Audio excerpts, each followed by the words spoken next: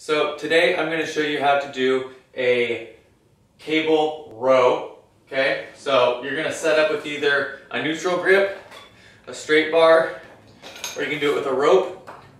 Okay, so with two hands, what you want to do is you want to get tight. Okay, so create some tension. If you're at the machine where your feet are up like this, you could have your feet up like that and pressing against so that you create some tension between you and the weight. Okay, you want the cable to be taut. And then what we're going to do is, every time that we pull this towards ourselves, we want to turn the abdominals on nice and strong. Okay, we want to think about creating lots of tension so that it doesn't pull us forward. Okay, we're not doing this. We're not letting it pull us forward. Okay, what we want to do is grip it. Think about using your back to pull the weight back towards you. So, okay, squeeze right here. Keep it taut. Okay, mild protraction forward through the shoulder.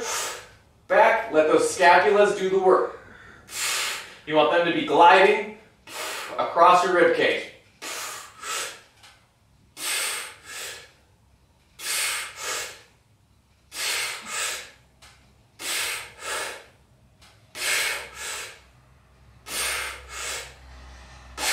Okay, so that's the neutral grip. Move on to the straight bar. Same thing, okay, hands over. Pull it in, squeeze. Let those scaps glide.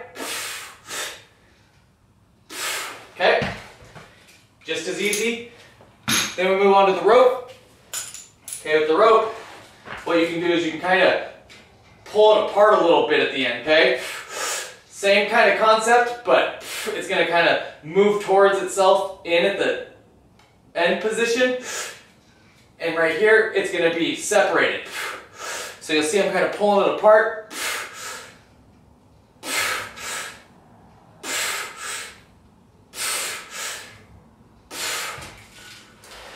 And with this exercise, you should definitely feel your back start to get nice and strong. You don't want to be just using your arm. This isn't for your back, so we're not trying to just pull it with our arm. We want our scapula being pulled back and then pulled forward with a little bit of protraction, which means you're letting your shoulder out just a little bit, okay? So you'll see me, I'm going out, back, squeeze, squeeze, back through, okay? So hope that clears anything up while you're doing this exercise. You're not just using your arm, you're trying to get those back involved. So if you need to go down and weight, go down and weight so that you can really feel the tension and the pump through this area back here, okay? Try it out. Let me know how it goes. If you have any questions, leave them in the comments and I'll get back to you. Please like the video and subscribe to the channel if you want to keep seeing more, and have a great day.